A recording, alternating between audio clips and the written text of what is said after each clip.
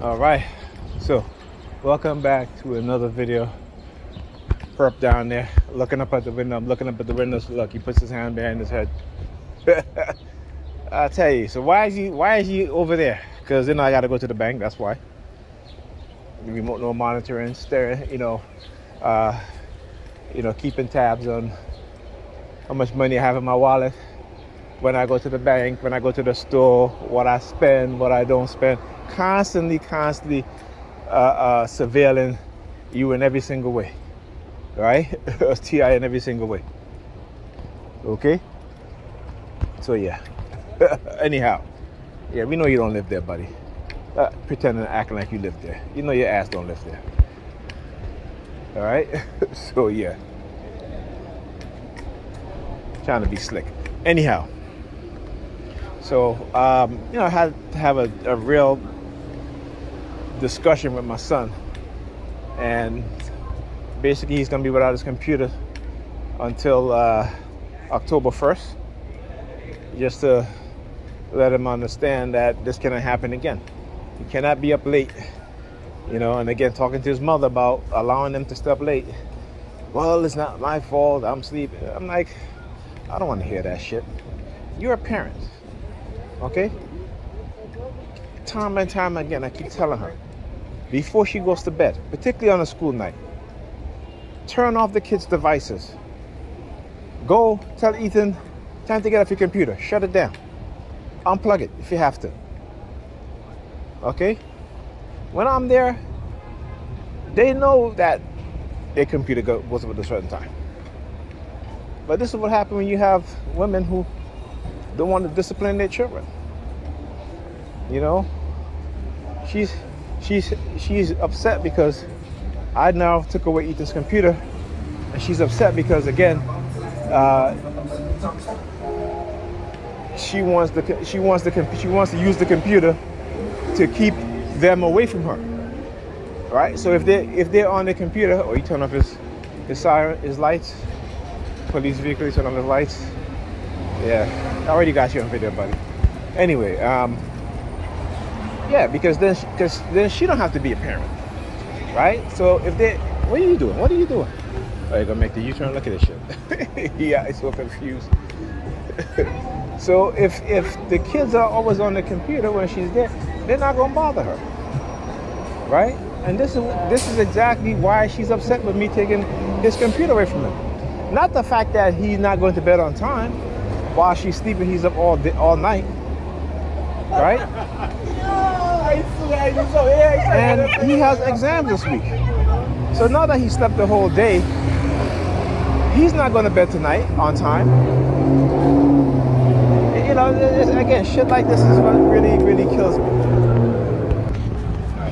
A lot of NYPD activities today, actually, going to the bank again. So the ability of them to use technology to surveil you within your home, to map out every piece of item in your home, and then try to use it in some form or way, shape, or fashion to make it seem as if it's a supernatural thing going on, when it's not. Okay. Right? But it's not. See, we know that since 2003, they've been able to use the Wi-Fi signal to basically map out your position within your home, your image, where you are. Okay, so like I said, I went to the bank. You see all the police activities. I came out the bank. There was another police vehicle, turned on its lights again. So as I was saying, the thing that sticks. So my daughter, when I pick up my daughter today, she says to me, she's like, "Daddy, guess what?" I said, "What?" She goes, "A white butterfly landed on my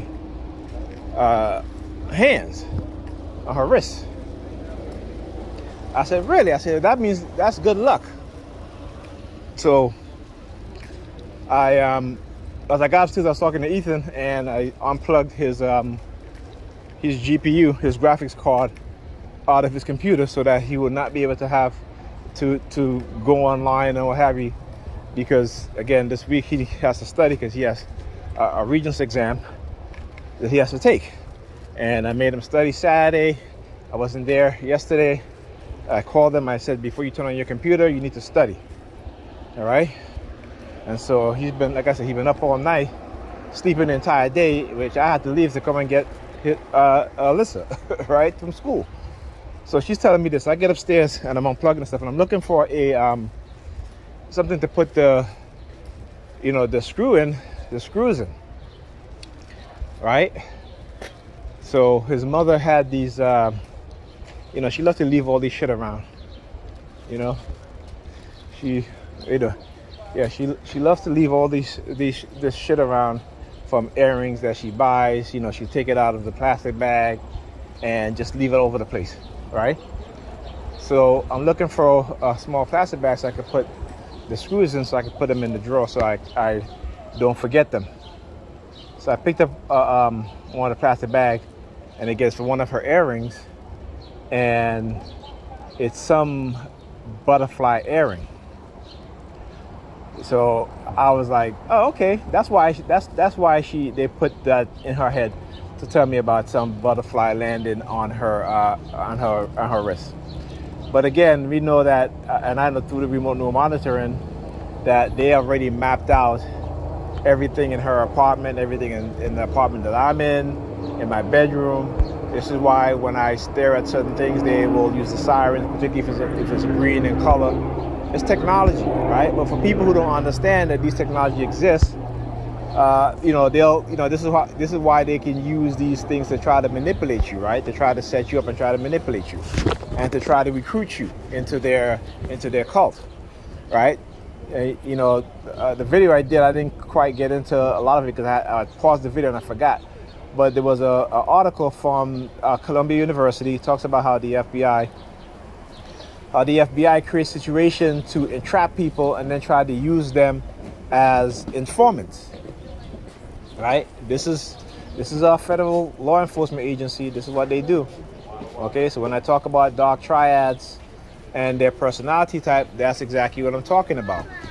And when they do these things, is to try to, particularly when they try to use to try to suppress you and use it as some type of investigative tool. It's not an investigative tool. They want to recruit you, and they think that you're ignorant, that you don't understand, and you don't know that these technologies exist. And that's what it is. That's what it is. It's nothing supernatural. There's nothing mystical about it. It's the ability that they have advanced technology that most people don't know and don't understand. All right. So, like I said, from the early 2000s, they were able to use your Wi-Fi signal to map out everybody in your house, in your apartment. Give an entire layout of what your apartment looks like. And with the microchip remote neural monitoring, they basically can know everything within your apartment. So there's nothing, again, that they can use to try to manipulate my mind into thinking there's some type of mystical, supernatural stuff that's going on. It's not. This is why it doesn't have the effect on me that they wish that it would. It doesn't. But all it does is that they can manipulate others into believing these things, right? But once you understand the technology, once you understand that these things exist, it takes the element of surprise, of that mysticism out of it. Again, reality is what you need to look at. Reality is what you need to understand and believe in. All right? I'll talk to you guys in the next video.